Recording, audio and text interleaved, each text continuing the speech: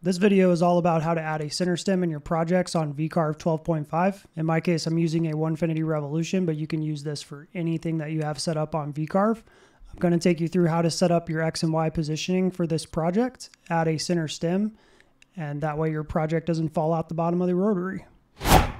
So for my rotary projects, I decided to start using the center of the XY datum position here. This allows me to adjust within the software itself what the amount of distance should be left and right. So that way my router is not hitting the left clamp or the right clamp of the rotary, and I have plenty on the left and right so the bit can get in there and maneuver where it needs to maneuver. So we're going to go ahead and use the center position there. Length 18 inches, diameter 3.5 inches for this example.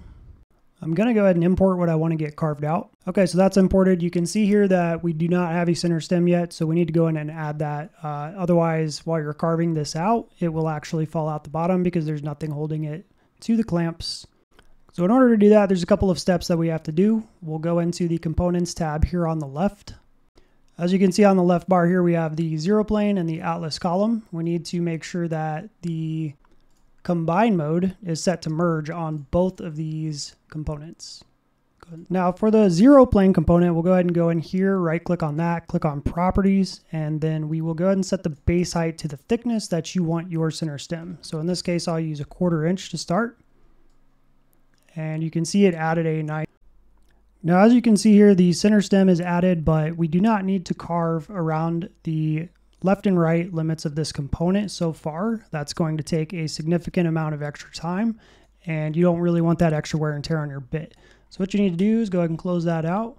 We'll go into the 2D view, and all we're going to do is draw a rectangle around our 3D model.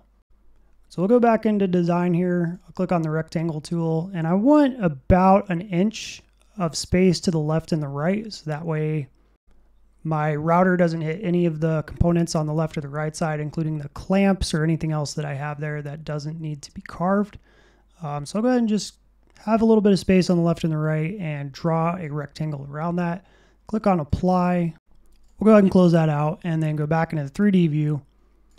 And then we'll go ahead and open up Toolpaths, Show Toolpaths tab, and then we'll go ahead and throw a finishing toolpath on it. You just want to make sure that you click on selected vectors. That's going to select the rectangle that we just drew. And then we'll click on calculate.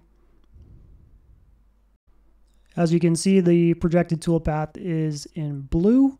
We'll go ahead and simulate that. And there you have it. You got all your space to the left, all your space to the right. So that way we know the tool is not going to hit anything. And then you got the center stem, so that way the model doesn't fall out.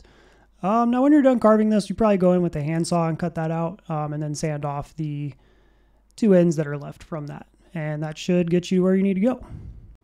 I hope this video helped you out with your rotary project. Good luck, and as always, like, subscribe, comment. I hope to see you in the next video.